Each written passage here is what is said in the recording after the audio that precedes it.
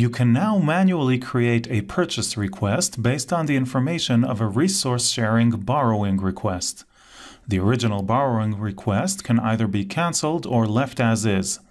This feature is automatically available for Alma institutions going live after November 2019, but more veteran institutions must contact Ex Libris to have it enabled.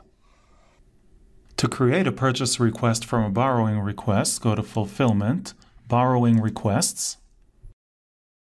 Find your request and click Options, Purchase Request.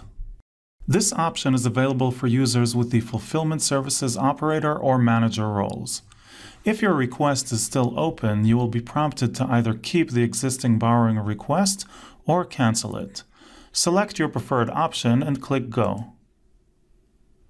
Note that the request information is populated with the original information from the borrowing request, and it's designated as created from an outgoing request. Review the details and click Save. Your purchase request was created, and you can view it under Acquisitions, Manage Purchase Requests. Thanks for joining.